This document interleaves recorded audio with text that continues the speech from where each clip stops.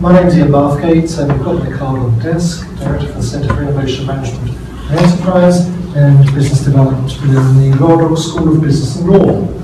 Now, I want to approach this from a slightly different perspective. I'm going to tell you what we do as an institution.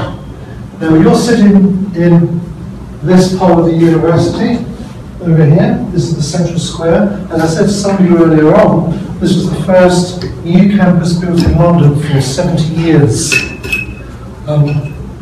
There was a consortium of 6 institutions, and one by one, everyone fell by the wayside and left UEL holding the baby, as it were. And thank goodness for that, because we've ended up with a very, very nice campus opposite London City Airport. Now, the important thing that I think you should remember about this institution is where we are. Now, if you imagine the River Thames and the big U in the Thames, we're to the east of that, near the O2 and near Excel. Why is that important? Well, what you're seeing is the City of London moving down the Thames. The rents in central London are extortionate. The rents in Canary Wharf are a lot more reasonable. And Canary Wharf, which is, if you look at the docks when you leave, it's just up the river, literally a stone's throw away. Canary Wharf will be the size of Manchester within the next 10 years. So we're having a new city within a city being developed, all from a regeneration area, because as you probably are aware, the East End of London and this area in particular, the docks, were very heavily bombed during the war. So there's been a lot of regeneration here. This was a traditionally white working class area. The west of London is where all the rich people lived, and the east is where the immigrants used to come in. So we had Chinatown in Limehouse, Aldgate, which is in East London, was there was a very big Jewish community there. It's now gone. We've now got, well, in the boroughs surrounding this university, there are 6. We've got about 121 different nationalities. So it's a very, very, very diverse area. So this will give you some sort of picture of what type of student we have. So we are based in one of the most dynamic cities in the world. London is London. But the nature of this area is changing dramatically. Now, I was talking about the knowledge economy. Well, I know America has Silicon Valley. We have Silicon Roundabout in the East End of London, but Shoreditch and East London in general is becoming a hub for the creative industries and the generation of knowledge. And we've found the city, as I said, moving down the Thames. We've seen industry moving up the Thames. There's a huge new dock being built, or has been built, a port in Tilbury. And UEL is the meat in the sandwich. As trade moves up and business moves down, we're right in the middle. So we're close to Canary Wharf, and the area is very, very diverse. But we're a city of paradoxes, because whilst you have the great wealth in Canary Wharf, and you can smell the money in Canary Wharf and the power, you have the 6 poorest boroughs in London surrounding it. And we'll take students to Canary Wharf, we'll take them to assessment centres, and they'll see a lot of middle-aged businessmen standing there around, like me, and they'll say, no, this is not for me. I want to run my own business. So there's a great spirit of entrepreneurship around the East End of London, and certainly within this institution.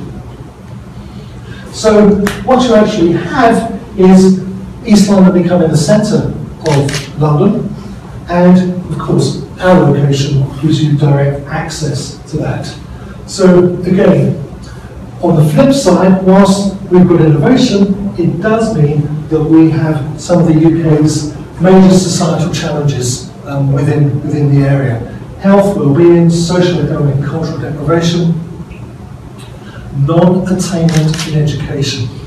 Now this should really be a prime consideration for all of us if we're looking at following on from what Alan had to say. Addictive behaviours, I think that speaks for itself, and an ageing population.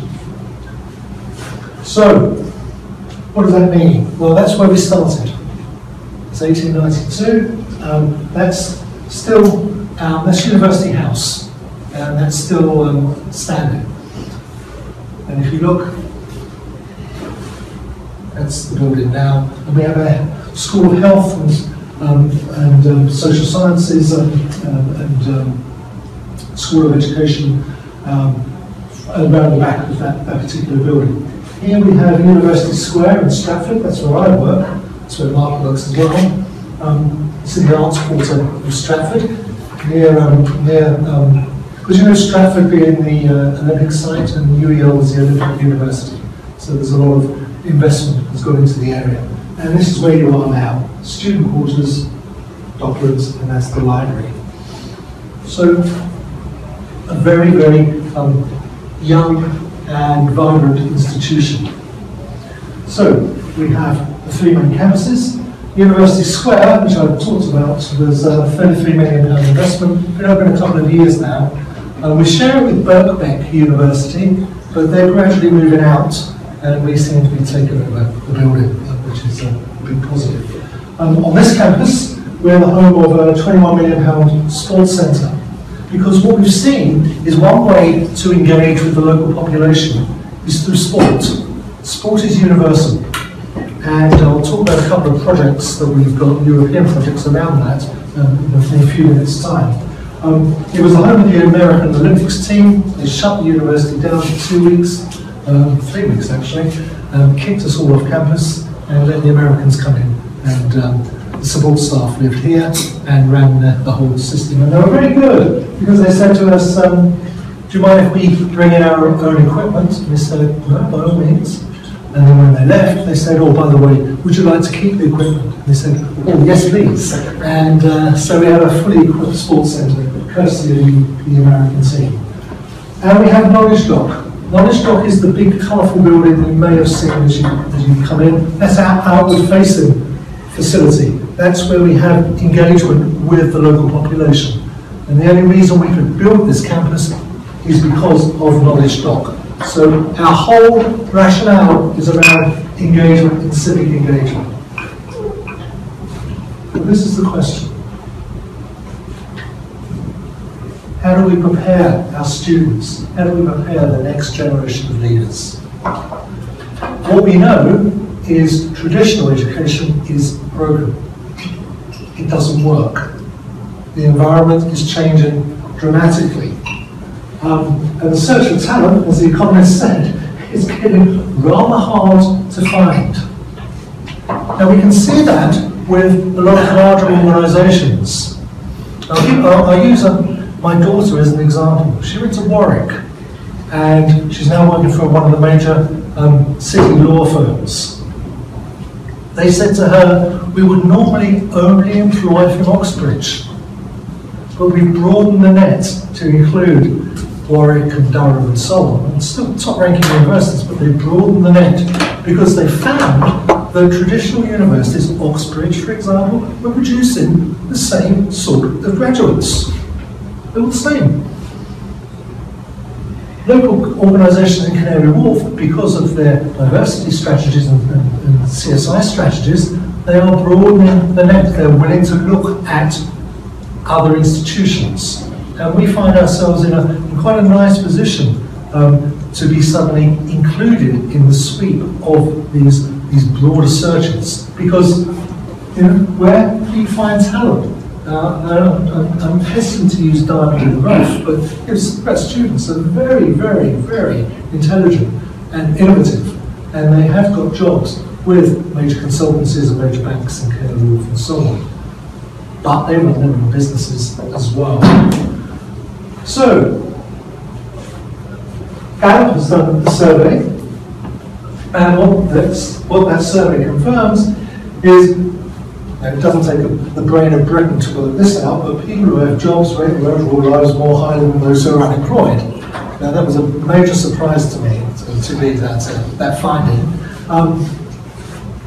And of course, when it comes to being engaged in work and experiencing high well-being after graduation, Gallup Purdue University, and this is the interesting bit, shows the type of institution they attended matters less than what they experienced there. So this should be our focus if we're developing HE around the world. Actually, it's the student experience that counts more than the actual institution itself. And again, these results demonstrate that. So, for support, I had at least one professor who made me excited about learning. 63%. This is the worrying stat. I worked I had an internship or a job that allowed me to apply what I was learning in the classroom. 29%. I was extremely active in extracurricular activities and organisations while attending. 20%. So when we're looking at HE, when we're looking at HE provision, we should be looking at the holistic view. Start looking at the experience of students over and above that piece of paper that says, I have a degree. Because that degree is worthless if they end up being unable to find a job. So, what's our philosophy? Well, university should be a life-changing experience. And we're doing that through civic engagement. So let me quickly tell you about the student body. 6 local boroughs, poorest in the country. The majority of the youngsters that live in this area, 121 different nationalities, most of them are represented on campus. First generation university. Parents didn't go. English is not always the first language spoken in the household. So there could be a language issue. But the net result of that is, of those 2 facts, is the fact that they cannot or do not have access to networks. If they have got access to networks, then that's a big, big problem. They're on the back foot immediately when you're looking at Russell Group universities and other red-brick institutions as well. So by flipping that around and saying, right, how can you start getting networks? We can do it through civic engagement, through engaging and giving back to the community, to the area in which you come from. And we do that through the opportunities we offer, through teaching and learning, and also through research, and I'll come back to that in a couple of minutes' time. So, 20,000 students, 120 countries, 150 undergraduate programs. That's us. So what we're doing is we're developing a curriculum that we call one that is engaged.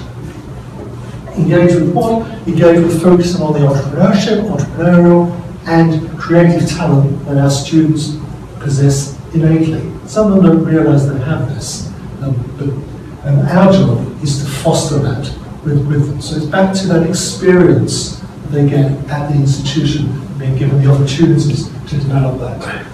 So what we need to do is not only equip them with the skills that they need, but also we need to help them transition from college, from university, to gainful, graduate level employment. And this is a big, big issue in the UK at the moment. So, we try and make a difference locally as well as globally. It maps onto the transformation of East London. I was born in East London quite a few years ago now, and I can tell you this place has changed dramatically. My grandparents wouldn't recognise this area if they were still alive. So we're looking to re-engage with the local communities, and a good example for the School of Business and Law is we run a pro bono law clinic on a monthly basis, which allows for that giving back, that interaction. And we also do this through my centre, the Centre for Innovation Management and Enterprise, in terms of offering training courses, short courses. We run entrepreneurial classes in junior schools. And believe me, they're good, these kids. They're really quite good. So we develop a pipeline into the institution. So some examples. We've got community volunteering for Stratford Village, running the Herb Garden at one extreme. And I'm proud to say that a lot of these students, well in fact 90% were from the School of Business and Law, were engaged in what we call the Money Mentors program, teaching monetary literacy amongst the general youth population.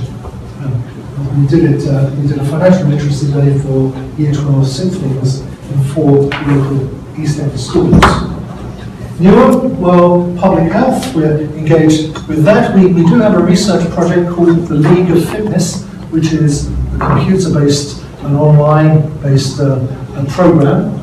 This was developed by students, for students, and the NHS are about to take that up through CME. We run overseas experiences, Global Scholars. This was a team that went to Ethiopia, and they set up a clinic in Ethiopia. So again, it's not just giving back in the local community, it's in the global community as well. We've had students go all over the world with this. Sports, this is our cricket team in India. So sport is a great mechanism for taking the experience abroad. In terms of research, we are engaged with our research. We're the top modern university for research. A number of world-class research centres. For the REF in 2014, law received 99% and business 88% of international quality. So we can do the research and also engagement at a local level. And we have a number of research centres, this being my centre here, Centre for Innovation Management. Okay. What we've seen as a result of our investment is an improvement in the proportion of graduates in employment from 79 to 86%. Our SS scores have, as a national student survey, we went up 8 places in that rankings last year. So we focus very much on employability and trying to develop the skills that students need to get into graduate level jobs. And we do this through applied research, not pure out-and-out academic theoretical research. It's the application where we're very much interested in. Some of the companies that we're in touch with, a big presence, BT Sport is a big presence in this area, and we have the FSA moving in to Stratford very, very shortly. Supporting students is very important. We have students mentoring, past students mentoring current students, which works incredibly well, as well as a professional tutoring, personal tutoring system. And we also harness technology. Students think we're giving them a free gift, but we're not. Because what this does, giving them a tablet, it means all of their core textbooks are loaded on this. So they don't have to buy. So it's fully loaded. They have direct access to the library, and all the academic journals and online material is available there. Our Moodle site allows them to look at their courses, and of course the Outlook and so on, which gives them all of the communication devices. But most importantly of all, this allows us to track our students. Not in a big brother way, but we know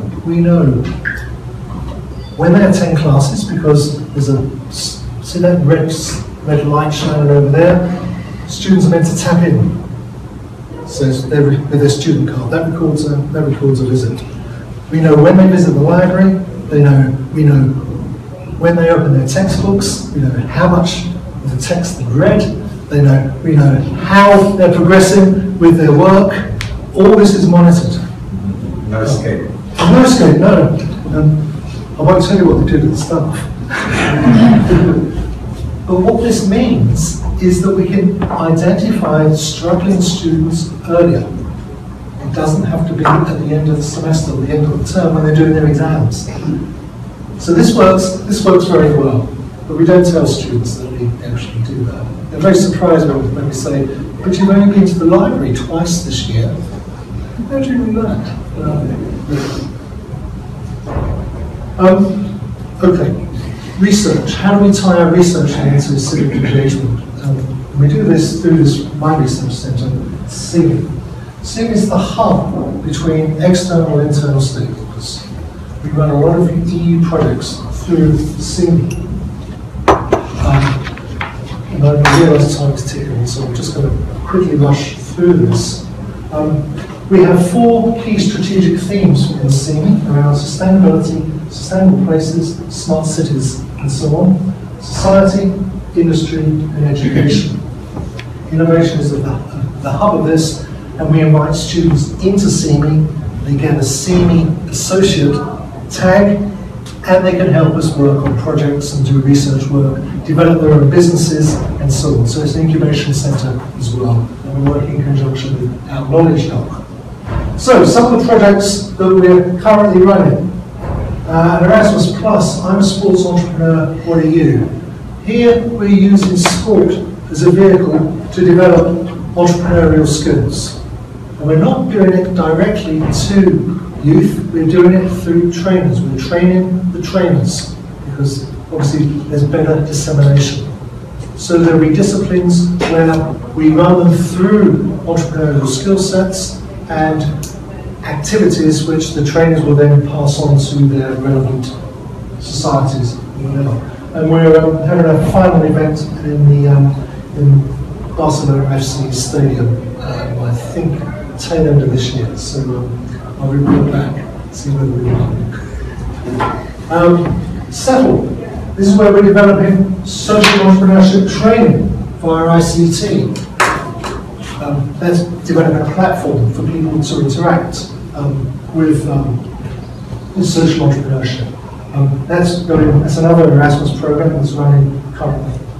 IBM Plus, this is in its last year now. What we're doing here, another Erasmus Plus project, but we're looking at developing agile new business models for the energy sector, for ESCOs.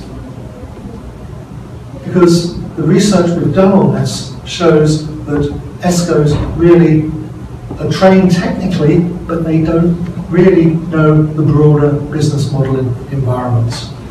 So that's quite a successful project. And one we've put to bed is what we call Zen. This is looking at sustainability of historic centres. Based on Perugia, in Italy, they run a jazz concert, a jazz festival every year.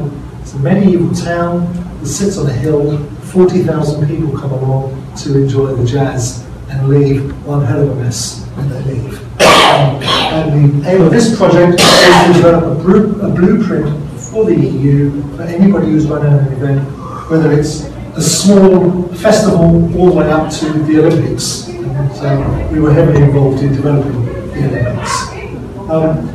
MEKEI Global, really this was a 1.5 million project aimed at female entrepreneurships, female owners of SMEs. What sort of business are they in? How can we help them internationalise their offering? And what was useful about this is we have students as consultants on this. So again, we try and involve our students wherever we can.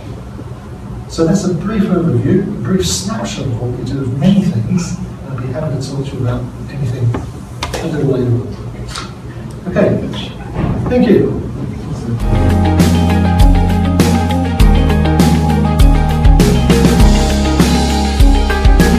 Please remember, if we all help and do a little bit, it will make a big difference